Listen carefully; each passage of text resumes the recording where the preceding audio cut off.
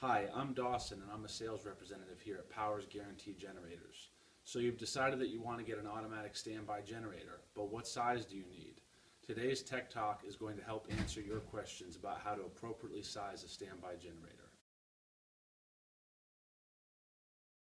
The best way to determine the appropriate size generator is to have a generator specialist visit your home and discuss your needs. At that time, they will also perform a load calculation, which totals the wattage requirements for the items the generator will support. Here is a basic example of a load calculation. Based on this load calculation, you would need a generator in the 10 kW size range to support the items listed above.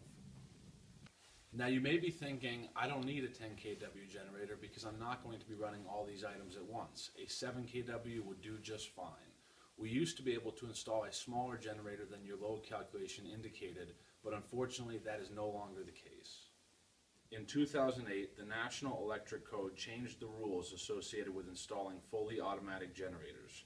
Prior to 2008, it was acceptable to install a standby generator with the understanding that the homeowner wouldn't use large wattage appliances simultaneously.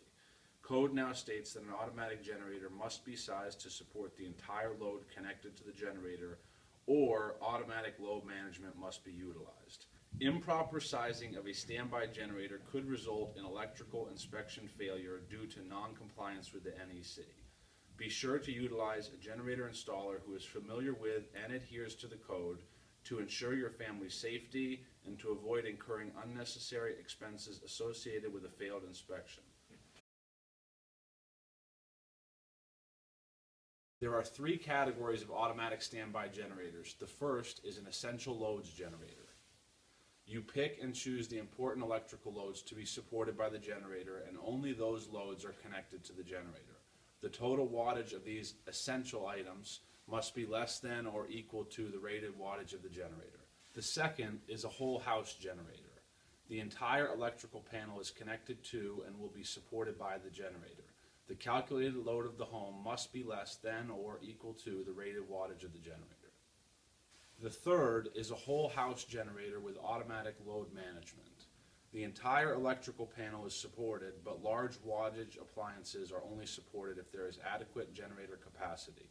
As generator capacity becomes available, the power management system will allow the load to be supported by the generator.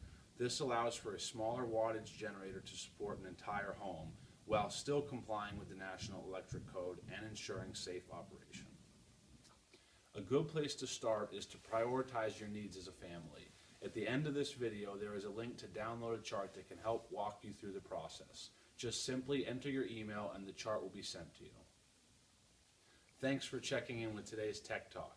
If you want to learn more about load management or are curious about what size generator we would recommend for you, just give us a call. We would be happy to discuss your options.